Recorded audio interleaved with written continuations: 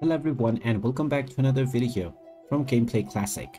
In this video, I'm going to show you how to download the Warframe game on your device. So let's get started right away. First of all, open up your web browser and then in the address bar type in warframe.com and press enter. You will now be taken into the official Warframe website. Now within this page, you will see the Play Free Now option. Go ahead and click on this in order to create a new account and then choose your platform.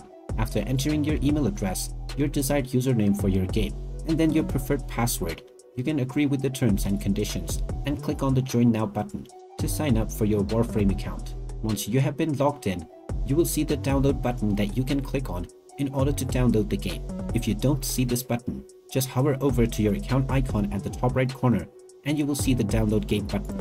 Go ahead and click on it and then download, and then click on Download Warframe. This will now download the installer for the Warframe game on your device. Just open up the installer and now this will open up the Warframe installer on your device. Just choose the path within which you want to download the game and this will now begin the download and installation of the game within your device.